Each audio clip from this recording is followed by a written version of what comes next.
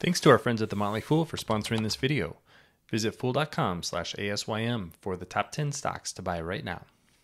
Who are going to be the hidden winners of Apple's new Vision Pro product? Well, what if I told you that Sony is going to be one of the companies that's going to both make a lot of money from Apple and also be a huge constraint on the company? That's what we're finding out over the last week or so.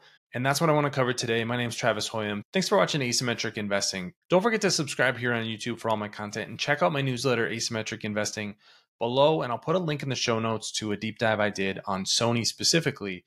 So that's the company I'm going to touch on today.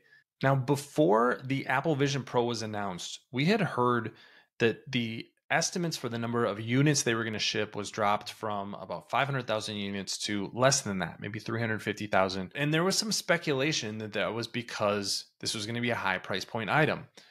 But the real reason is likely because Sony, who is making the lenses that go into the headset, can't make enough. This is a very difficult product to make. It's a micro OLED display, 23 million pixels per eye. So basically a 4K television right in front of your eye. And that's what apparently gives the Apple headset the fidelity that we have heard so much about. But it's also very expensive and very difficult to make. Now, as this article points out here, Sony has been talking about this technology since a year ago, and this is the first major product. We don't know exactly what the revenue is going to be for Sony, but this would be a great development for them to be able to show that they can make this high-end product. And then typically what happens over time is the cost to produce each unit comes down, the number of units goes up, and so your revenue and earnings end up growing over time because you develop high-end technology and sort of push it down the value chain. The other product to keep in mind on top of the lenses is that Sony could be a potential camera partner for Apple. This didn't get a lot of attention in Apple's keynote, but as part of the live streaming of things like basketball games and potentially soccer games, or with Apple's MLS deal, there's actually new camera technology that Apple has developed and is deploying for Vision Pro. This is supposed to be a lot better than just the 360 cameras that you may have seen around with between 2 and 18 cameras on them. Some of them are like little orbs with a bunch of little cameras all around, and then those images are stitched together to create one image that's 360 degrees. But Apple's taken that to another level by using what's called stereoscopic cameras, which basically that's what your eyes do. Your eyes are able to sense depth because there's a little bit of distance between them.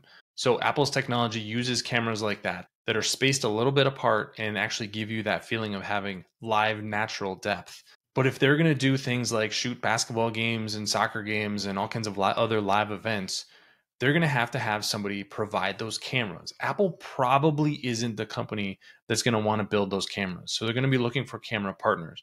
There are only a handful of major camera companies. And so Sony is a natural company for that. I think that is something to look for in the future too.